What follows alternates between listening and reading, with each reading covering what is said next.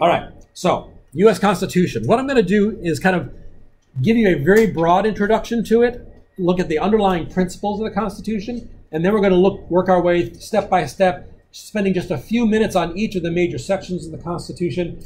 I mean, it's a long document. We can't go into great detail on every nuance of it right now at the very beginning of the course, but we'll lay out different parts of it as we work our way through it, through the rest of the class. In the big picture, the Constitution itself builds off the Declaration of Independence to set up a set of governmental institutions. If you recall from the other day, we said that the Declaration of Independence acted as a social compact, a statement of values and beliefs that are related to the political environment. And so the process of actually setting up a governmental system was reserved until later. We had the initial attempt in the Articles of Confederation that failed for a variety of reasons. And so what we have now is the second Constitution of the United States. The Constitution itself really does two major things. It outlines the interaction between the government and the governed. So we are governed by the Constitution, and we are governed by a government. And one of the key things to understand is that part of the role of the Constitution was not just to say the government has legitimate authority to govern the people in the United States, but it's also a limited government. So the government has some powers, but the Constitution also lays out limitations on what the government cannot do. And this was a really specific process for the men who wrote this document. They were very concerned about government becoming too powerful. Their experience under Great Britain led them to believe that governments tend toward tyranny. That if you don't have a restriction on what government can do, then government will try to acquire more and more power to itself. And so when they wrote the Constitution, they not only identified the powers that the government would have, but they also laid out restrictions about ways that the government could not act, what it could not do to restrict our freedoms. It also describes the relationship between the federal government, the government at the national level, and the government of the states. Because in our system of government, we are governed both by the national government with Congress and the president, and we're governed by our states with governors and state legislatures. So because you have these two layers of government in our whole system, the Constitution needed to kind of lay out what powers go to each one of those types of government. So they spent a lot of time actually talking about the Congress and what kind of powers it would have. And basically what it does is it says everything that we didn't give to Congress, we're going to reserve that to the states. So the states have certain powers, but they're not all explicitly stated. The states, the national government has the powers that are explicitly granted to it. So, for example, in the Constitution, you'll find absolutely nothing mentioned about education. There is nothing mentioned about healthcare. There is zero stated about the environment. And yet the federal government's involved in that to a great extent. So a big part of the story about how the federal government came to be involved in those areas where it did not have any explicit authority is an important thing for us to understand as we look at our history. Up until these things changed about the 1950s, the 1960s, all of these areas, education was solely the responsibility of states. And the main reason is because the federal government had no authority to do anything about education working from the Constitution. Healthcare, the idea of Medicare, for example, and Medicaid that emerged in the 1960s, there is nothing in the Constitution that gives the national government permission to do those things. And so all of that was managed at the state level. The state governments did that. What happened is that a philosophy changed in terms of how do we approach this from a national level rather than the state level. And so we'll talk about that as we move forward. And then finally, we're going to see that the Constitution exerts and expresses itself as the supreme law of the land. This Constitution is the supreme law of the land. But one of the things that we don't often pick up is that in the statement, that same statement that identifies the Constitution as the supreme law of the land, there are two other things that are also listed as the supreme law of the land. And so these three things work together to govern us in terms of resolving conflicts and deciding which kinds of authority will accrue to the national government and be retained by it.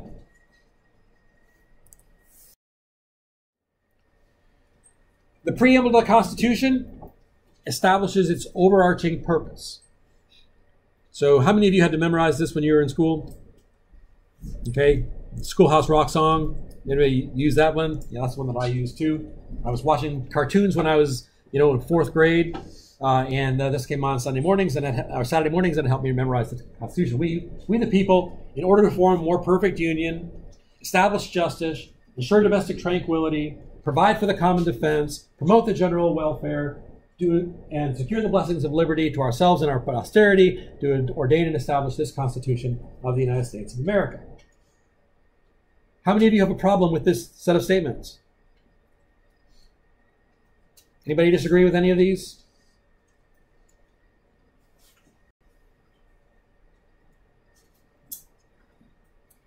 I guess the thing that I'm wondering is, how many of us define these terms the same way?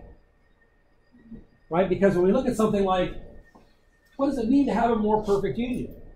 What exactly does that mean? More perfect than what? Well, we're not supposed to achieve a perfect union?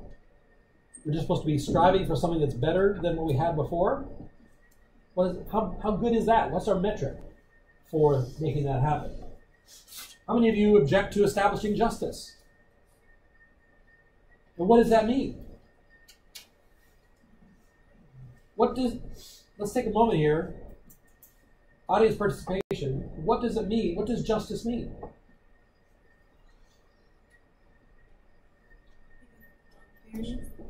Fairness. Okay. Any different definitions? Justice giving protection of certain rights. Okay, protection of certain rights.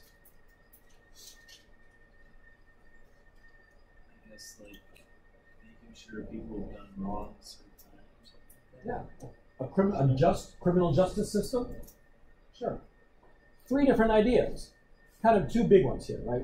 Fairness, in terms of the way rights are allocated, and a criminal justice system. So if you have in your mind that the purpose of government is to establish justice, what the government can do depends on how you define justice.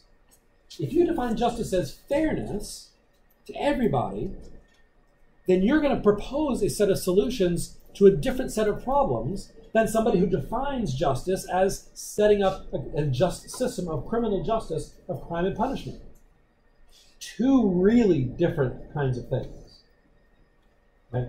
All based off of 2 different definitions of established justice. Then we get to ensure domestic tranquility. What the heck does that mean? We're providing for the common defense. This seems fairly straightforward when we're talking about foreign powers, but what about domestic powers? What about promoting the general welfare? What does that mean, promoting the general welfare? Just by using the word welfare after the post-1960s, that creates a whole lot of controversy, right? What did they mean when they were talking about general welfare? Securing blessings of liberty to ourselves. We could probably create a set of rules that are really handy and effective for providing blessings of liberty to ourselves. The real intellectual challenge is to provide a system that's going to set up so that the people who are sitting in this class next period, in the period after that, and next semester, and next year, operating under the same set of rules, also are enjoying the blessings of liberty. Their goal was not, we're going to do what's good for us today. They're thinking long term. That's hard. Big picture introduction. That's where we're going to stop.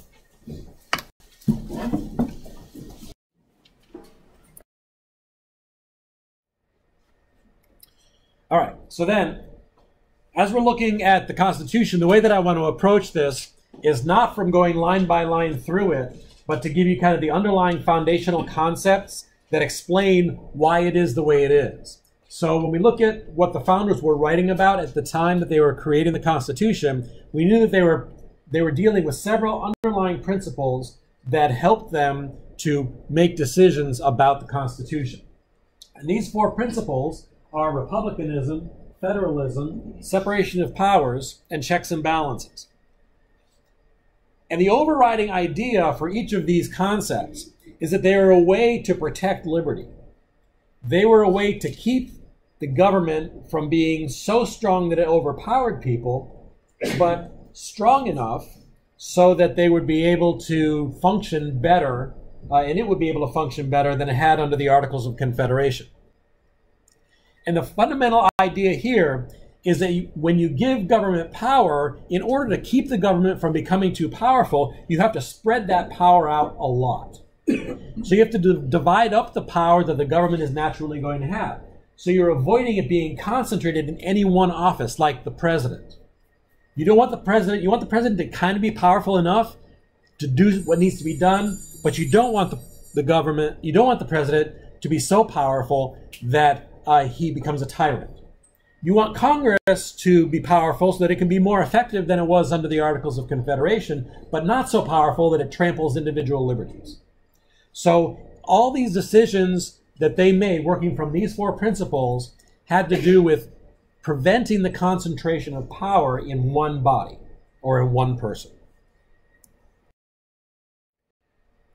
Looking at each one of these in a little bit more detail. The first one is republicanism. Republicanism is the idea that power ultimately resides with the people, but when the people choose their elected leaders, they're delegating to those leaders authority to make laws. So the fundamental idea here is that the people give power. They select who their leaders are going to be, and the power then of the people is exercised by those representatives.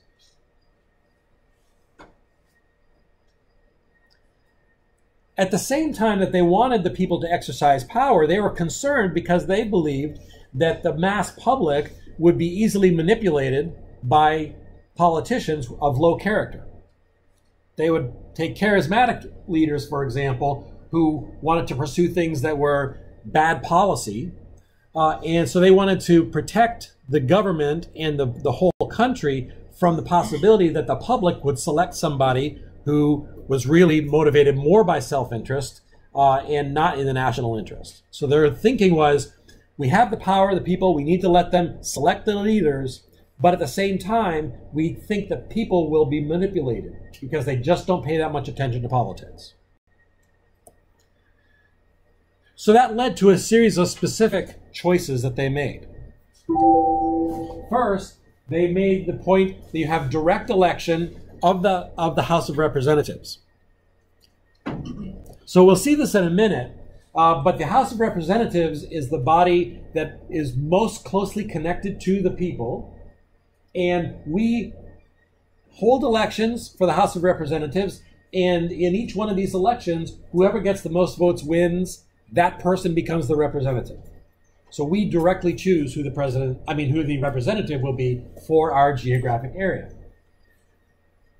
But the way that they mitigated the influence of the public, so they had the public with direct influence in the House of Representatives, the way they mitigated that influence was providing for indirect influence of the people on selection of the Senate and the presidency. So in the Senate, originally, the Senate was elected not by the people, but was selected by state legislatures. So that became an important part of the people electing their state legislatures, and then the state legislatures electing the senators. So the people had a voice, but it was an indirect voice. It was mediated through the state legislatures. Same thing happens with the president. In their concept, the people would elect representatives called the Electoral College, and then the Electoral College would then select the president. So the people have a voice, but that voice is mediated by the Electoral College. Now, that's one of the areas that didn't work out quite the way the founders expected. They expected that the Electoral College would be a series of wise kind of elders in the community. They would be people who would put party above politics, would put the national interest above state interest. Didn't work out that way. So 30 or 40 years later, it turns out the Electoral College, the people who get there are really just diehard party loyalists rather than people who are going to put the nation's interests ahead of party. So that did not work out the way the founders expected, but their mindset in the writing at the time was, we're going to have this people who elect these representatives who will then select the president, and they'll make a better choice than the people would themselves. And then finally, federal judges would also be elected very indirectly. The people elect the state legislatures, who then select senators. The people elect the Electoral College, who then select the president, and then the president and the Senate jointly select federal judges. So the people's voice gets heard, but it gets mediated through other institutions in order to limit the possibility that the people will make bad or immoral choices.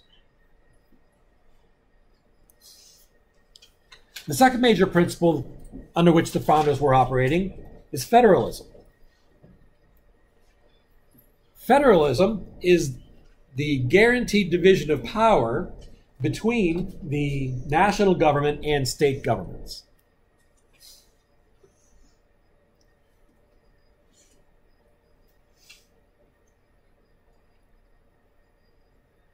And the idea here is government is going to have a lot of power. So in the Constitution, they said these powers will go to Congress and the president. All the other governance powers that the government might act on, we're going to give to the states.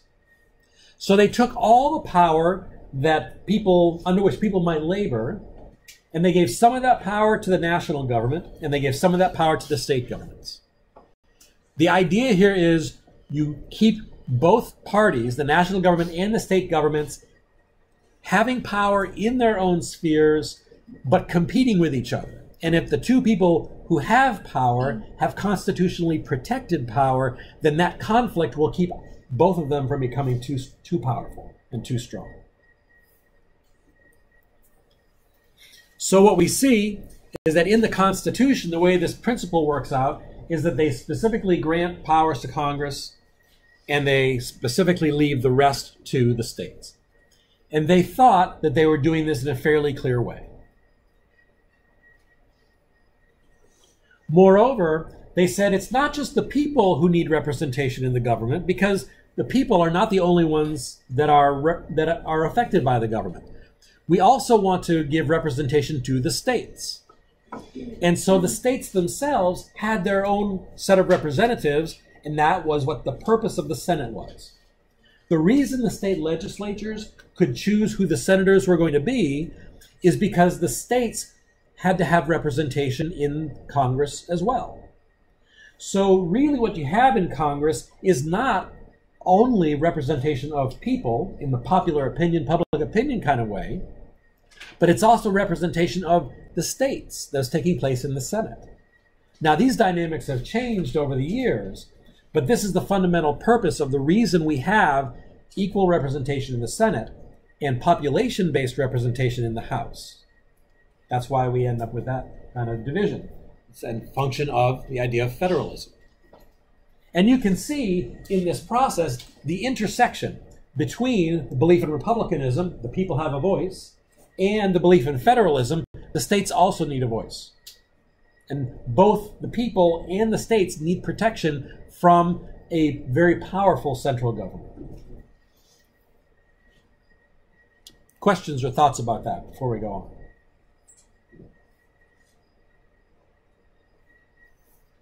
Okay. Two more basic principles. Separation of powers. The concept of separation of powers is that you take the powers of the government and you intentionally divide them across the branches of the government. So you give some powers to one branch and other powers to another branch. And the idea here is that you're distributing power instead of concentrating it. And in order for the government to do anything big, the branches have to cooperate.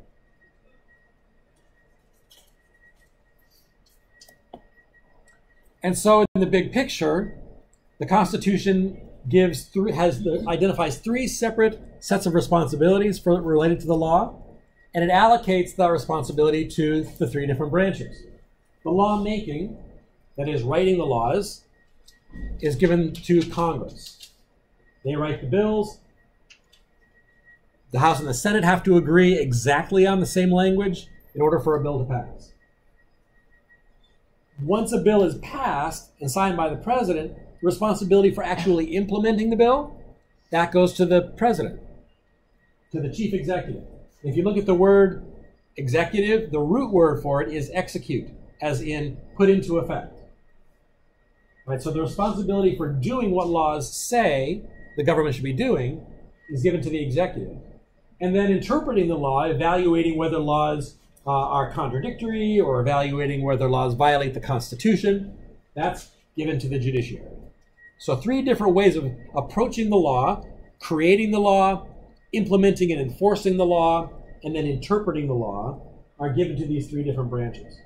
But if we're going to have a new law, the two of the three branches at least have to coordinate their activities, and the third branch could overturn it if they exceed their boundaries. So if they do something they're not allowed to do, then the federal judges can say, you can't do that, that violates the terms of the Constitution, so we're going to strike that law down. All three of these pieces are important, but they're all designed to spread out the power and encourage cooperation. A counterweight to separation of powers is checks and balances.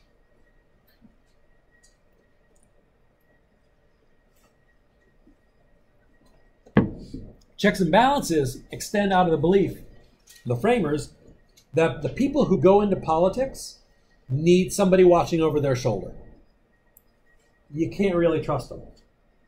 You need them. You need people in power. But the kind of people who are going to go into government and acquire power are the kind of people you want to be suspicious of.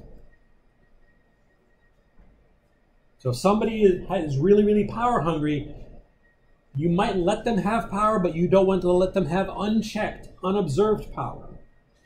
So the idea is that you took each branch of government, it has a certain set of powers, and then you give the other branches the chance to stop it in its tracks.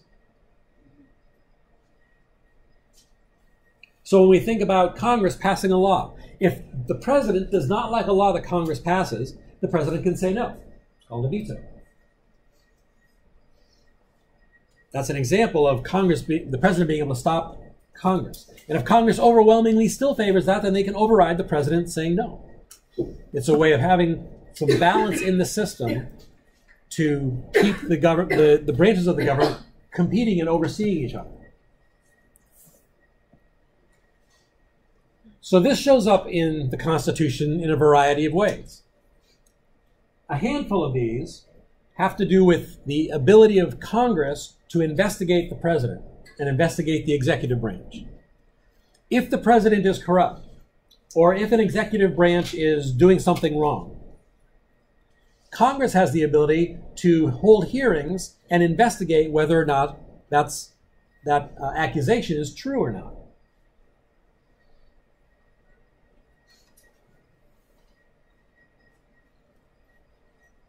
So, for example, there's a question about whether Donald Trump owning or leasing a building from the federal government that he makes into a hotel, and then he makes money from the guests in that hotel. The question is that allowed? Is that a corrupt practice? So one of the things that the new Congress is going to do is investigate whether that process of owning the Trump International Hotel just down the road from the White House is a form of corruption. And they can do that because Congress is given the power to investigate what's going on in the executive branch. Or when the Secretary of the Interior is spending extravagant amounts of money and misusing public funds, Congress has the ability to investigate that and see what's going on and see whether those laws are being broken. You only have that in a system in which those checks and balances are incorporated into the system. Right? If there are no checks and balances, then there's no stopping an executive from doing whatever the executive wants to do. You need to have somebody with the ability to investigate. Moreover, when the executive branch is responsible for implementing a law, so let's say Congress passes the Clean Water Act, and then it says, all right, Department of Energy, you're responsible for taking care of the environment, and so you then make a bunch of rules for implementing the Clean Water Act. Then Congress has the ability to investigate and monitor how the Department of Environmental Protection is doing in that job. Are they doing it right? Are they doing it wrong? Are they fulfilling what the Congress wanted them to do? So they get not only to investigate, but they get to oversee the implementation of the laws that they passed. And if the executive branch doesn't do what Congress wanted, then you end up with a conflict. And there are penalties that can be paid. The executive branch, as we said, can veto bills, can refuse to spend money. Sometimes Congress gives the president responsibility to do stuff that it doesn't want to do. So, for example, we see this in a lot of the questions about the DACA program, for example, where people who were children when their parents brought them into the United States illegally, what do we do with those kids? What do we do with those kids as adults now? And the program that Barack Obama established was called the DACA program, Deferred Action for Childhood Arrivals. And it set up a specific program for not necessarily punishing people who were brought here by their parents' will when they didn't have any authority to do anything. But Congress didn't pass that law. Congress said, President, you get to manage this stuff. It's too complicated for us. Or maybe we don't have the courage to do it. Or maybe we can't get it passed. We're going to give you authority to manage this. So President Obama said, all right, here's a new program, DACA. Donald Trump, not violating any laws, said, I don't like that law, so I'm going to change it. And I'm going to stop it. And he had the authority to do that because Congress gave him the authority to do that. The same way they gave Barack Obama the authority to make the program in the first place. If the laws that get passed violate the Constitution, then the judiciary can say, you can't do that. And they can overturn the law. And then finally, Congress and the president have the ability to shape what the judiciary looks like because they choose who the judges are. So they can choose people that match their ideology or their particular constitutional interpretation. Questions? Yes? What did you say it was that chooses the judiciary? The president nominates people to be federal judges, and then in order for them to actually serve as federal judges, the Senate has to have a vote to approve them. Oh. So it's a joint action.